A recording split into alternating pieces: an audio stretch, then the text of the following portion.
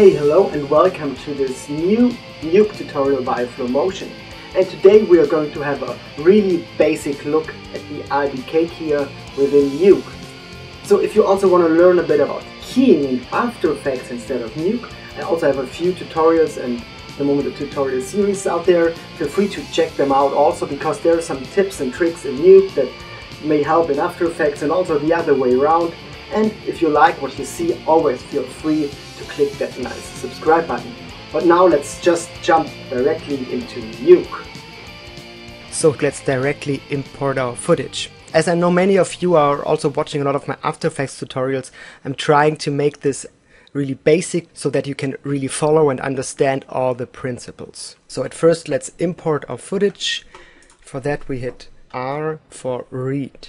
And here in the browser, let's grab our green screen footage and open it. Now we hit 1 to get our viewer and to see something. And when I scrub through this, you see it's the same footage we have worked on before in After Effects. It's a green screen with a lot of wrinkles and all that stuff. Then it's me in front of the green screen, and at the end I get rid of the green screen so that we have our backplate. So what I have already prepared is a still image of the green screen as well as a still image of our background plate. I hover over the node graph, hit R, and now I can select both of those. When I click on a footage element and hit the 1 button, it connects it to the viewer.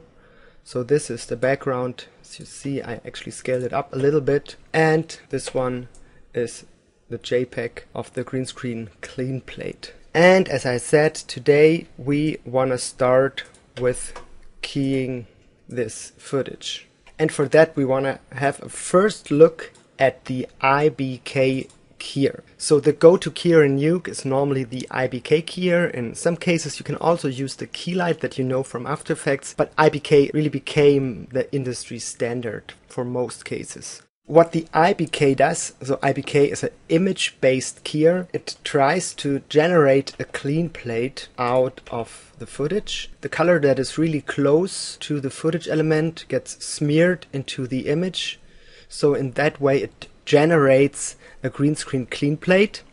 After that you put the green screen clean plate next to the footage, and the keyer calculates the difference between the green screen plate and the one with the footage element in front of the green screen plate. And the result of that is a really nice key. We will keep this even more basic, because that's why I also filmed the green screen plate without me sitting in front of it. So we can just use that and don't even have to generate our clean plate out of that. So let's bring out the IBK. With our mouse in our node graph, we hit the tab button and just type in IBK. And there we have the IBK gizmo. And let's do this once again, IBK. And the IBK color. So the IBK gizmo is simply the keyer, and when we take a close look we can pipe in the foreground, a background, and C is for the clean plate we would create. And to create the clean plate we would have the IBK color.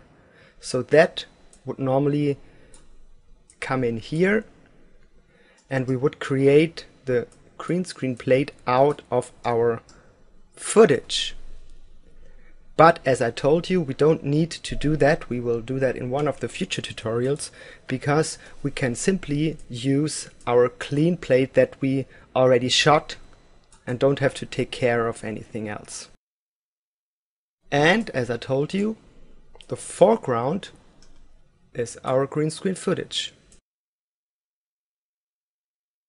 So really easy. We have the green screen footage and just the green screen, and pipe the footage with the foreground into the foreground pipe, and the color clean plate that we created, which we normally would create with the IBK color, we just pipe it into this C pipe. And by hitting 1 on the gizmo, you can already see what this is doing. It's doing kind of a strange thing, and if I hover over the image and hit the A button, you can see that it creates an alpha channel that looks a bit strange.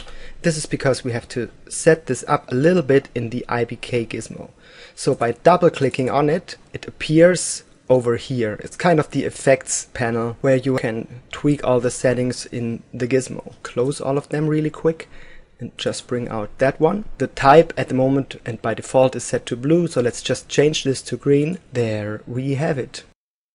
Click on A for alpha. Really, really nice. That's just the difference between that one and that one. It's really, really powerful. And now, as we have the alpha of this, let's just combine the foreground and our background. So let's just merge this. Tap to get out all of our nodes and type in merge. Bring out the merge node, and B stands for our background. So let's bring in the background here, and A you can think of atop of the background. So A is what's atop. And now when we go to our merge node and hit the one button again, you can see that we have created a first key within Nuke with the IBK Keyer, which is really simple. You just, when you shoot green screen, have to be aware to also shoot the clean plate of your green screen footage.